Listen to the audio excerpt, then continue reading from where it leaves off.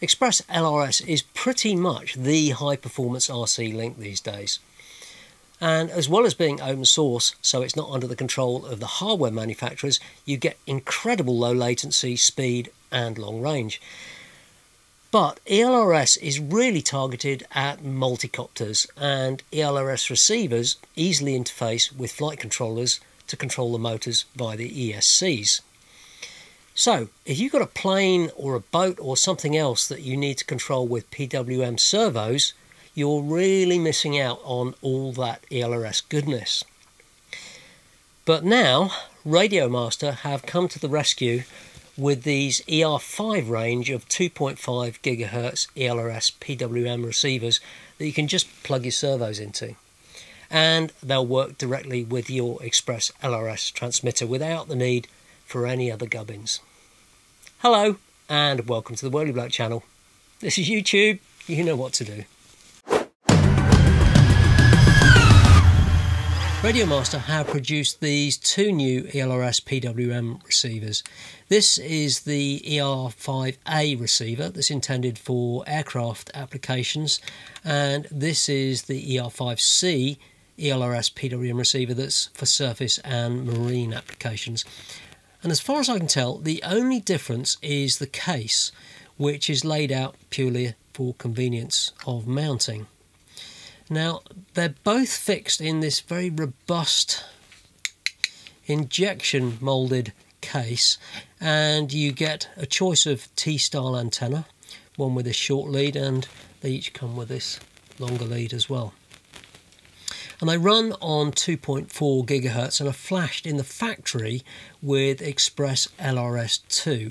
And there's the standard connectors for up to 4 regular PWM servos, and these outputs can drive the 8.4 volt HV servos and any accessories.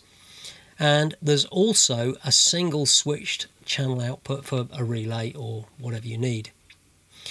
Now, you can power these from a suitable 4.5 to 8.4 volt back on your RC plane, boat or car, so it's all very familiar. It's just like using a regular PWM receiver that you're used to, with all the benefits of an ELRS receiver, which is built into here. You get the same range, speed and low latency, so there's no need to cover what the multi-rotor community has had for a couple of years now. ExpressLRS version 3.0 release candidate 2 has been around for about a month, and this is compatible. Obviously, if you flash that, you'll get all the technical benefits that version 3 offers, but if you flash it on these, you can have up to 5 proportional PWM channels rather than the 4 that you get with ELRS version 2. I'm not sure when version 3 will be officially released, but it's going to be pretty soon. Now, there's no indication from RadioMaster about any 900 MHz versions of these, and traditionally they do tend to stick with 2.4 GHz on all their ELRS products. But even so, these are fantastic for the RC hobby on planes, boats and automobiles.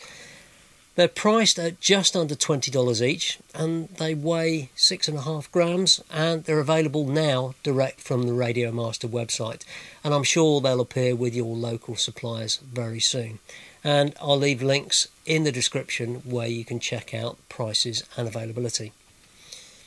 And as usual, RadioMaster are giving the RC hobby what they've been asking for, and this has sort of got me thinking I should dig out one of my old RC boats and just bring it into the 21st century.